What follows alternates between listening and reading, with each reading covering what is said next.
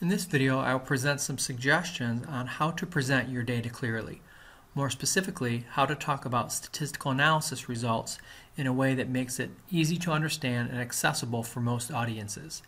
And specifically, how to simplify statistical terminology and statistical jargon so that your audience of varying levels of understanding can understand your results and can interpret them in a way that makes it easy for them to understand.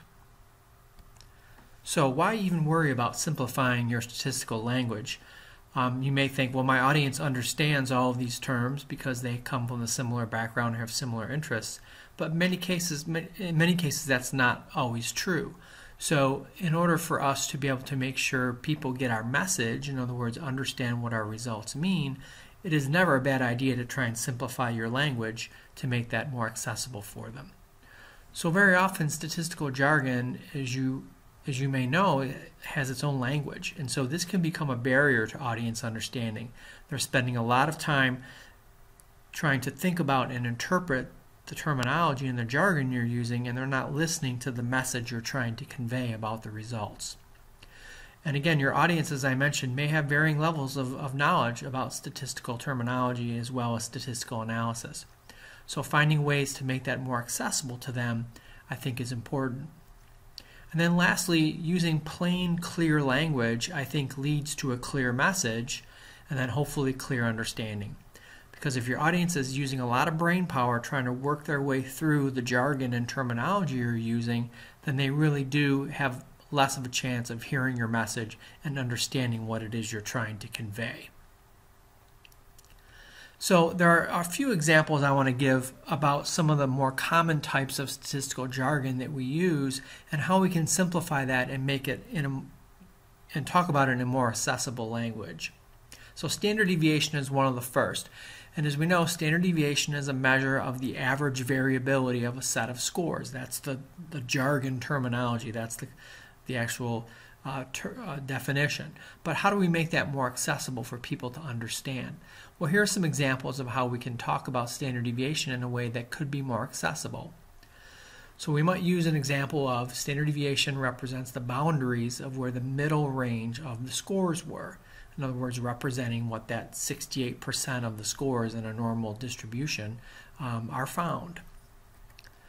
Most answers fell in this range. Again, this is referring to that idea that the majority of scores in a normal distribution fall within plus and minus one standard deviation above and below the mean.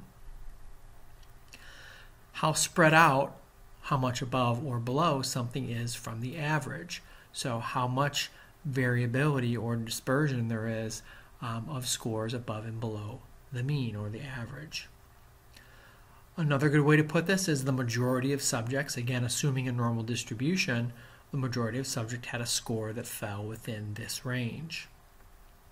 And then lastly, standard deviation could be represented as the spread of scores around the mean. How far apart the scores are spread from the mean, or how closely together packed they are around the mean. So those are again ways you can try and simplify without compromising the definition of what standard deviation is. Now the next is confidence intervals. This is a little tougher for many people to understand. And again, confidence intervals are that range of scores in which a population mean or a population parameter may actually fall.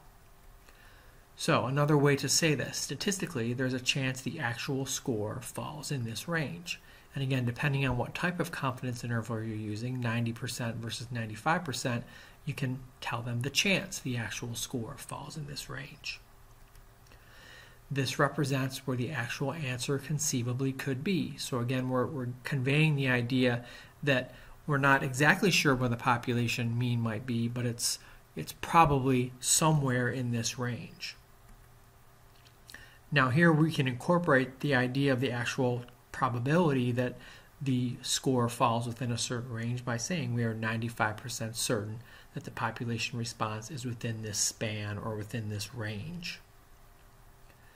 Now if you're using 90% confidence intervals, you can say I'm 90% sure the true value of a number I am estimating based upon a sample is within this range in the population.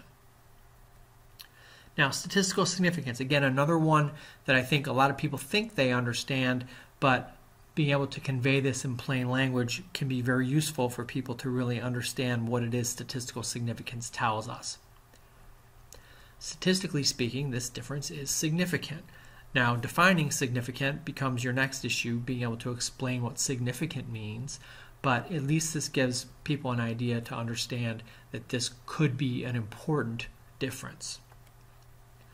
Our calculations show that this improvement did not just happen by chance, and this I think is the really important element for statistical significance that people need to understand.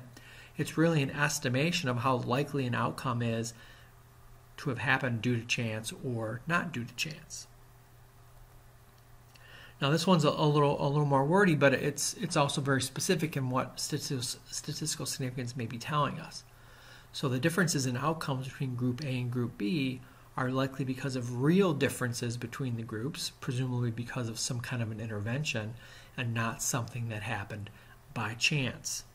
Again, we're not 100% likely these differences are real, but we can again qualify that and quantify that for people by talking about p-values and probability.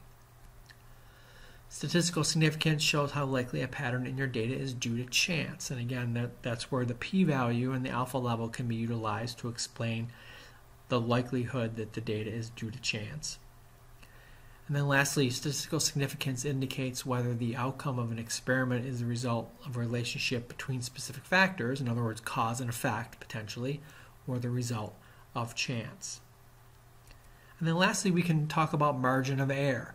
I think a lot of people kind of think they understand what this means, but again, statistically, they might not have a good appreciation of what this actually represents. And typically, we see this as part of reporting survey data or some kind of polling data is typically where we're going to see this.